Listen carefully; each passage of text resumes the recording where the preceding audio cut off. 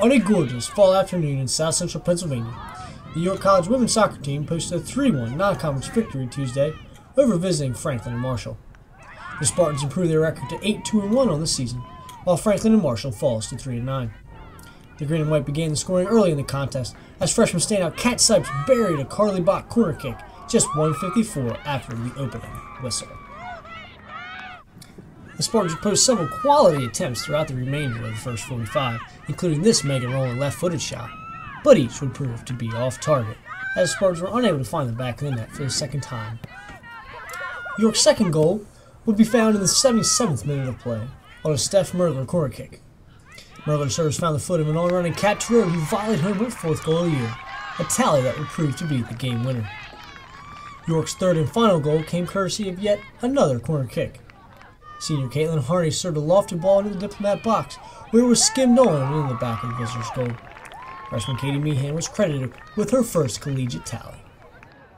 The Diplomats would snuff out York's bid for a clean sheet, however, off another corner kick in the 89th minute, as all 4 goals came directly off corner kicks.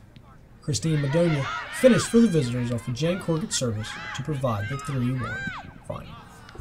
I don't think we really played as well as we could, and I think we all know it. I think tomorrow's a new day, though, and we got the result that we wanted, so we just have to look past it and realize that we're going to have to come out tomorrow and practice hard. Setting up for every corner, we just say, like, we have to run through it, and, like, we'd say each other where to go, like, where we should run to. Everybody's making good runs, and just running through the ball and getting ahead on it is the important thing. That's what I did.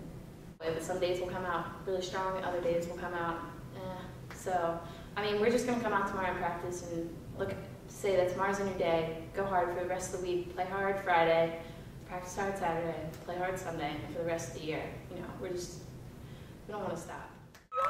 The green and white now turn their focus to Capital Athletic Conference foe Marymount University. The Spartans are set to travel to Arlington, Virginia on Friday, October 9th for a 5 p.m. tip with the Saints.